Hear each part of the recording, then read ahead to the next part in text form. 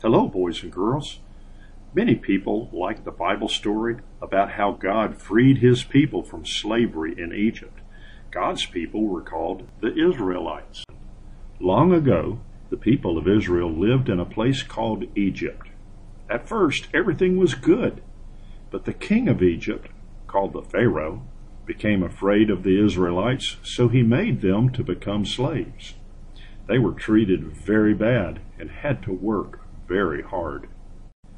The people prayed to God to save them.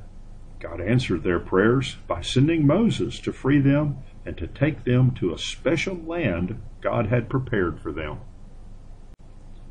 Moses asked Pharaoh to let the people go, but Pharaoh said no. He became angry and made the people work harder. Because of this, God made 10 bad things happen to the Egyptians. These bad things are called plagues.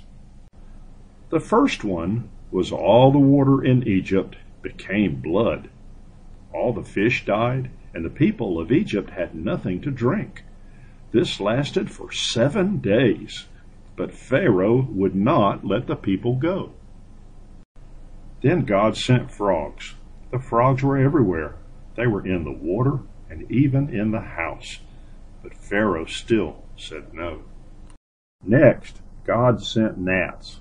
They would fly around and bite the animals and Egyptians, making them hurt and itch. But Pharaoh still said no. After the gnats, God sent flies. They also covered the land, getting into everyone's house and on everything. This time Pharaoh thought about letting the people of Israel go to worship God. But then he changed his mind and would not let them go. So God sent another plague.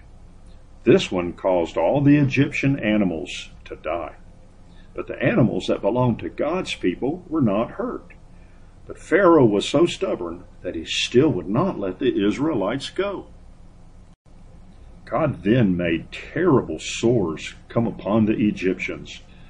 These really hurt bad. Can you believe that Pharaoh still would not let the people go? God then sent a terrible storm that made hail fall. Hail are balls of ice falling from the sky. And at the same time, God sent fire to fall during the storm. Pharaoh asked Moses to stop the storm. Moses did. But Pharaoh would not let the people go. After the hail and fire, God sent another plague. He sent locusts.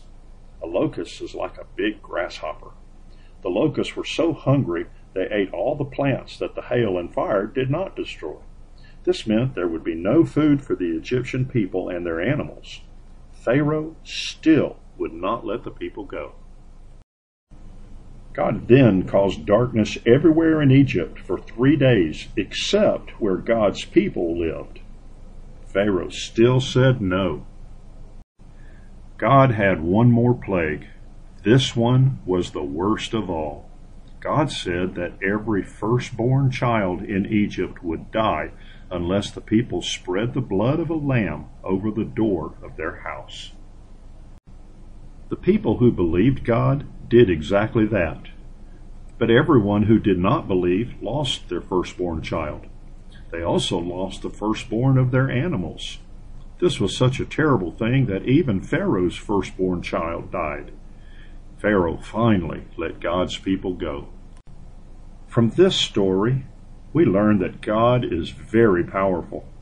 Pharaoh thought he was stronger than God, but he found out he was not. We also learn that God protects his people. We must trust God and do what he wants us to do. This week, let's remember to pray that we will do what God wants us to do. We can remember that God loves us and wants what is best for us.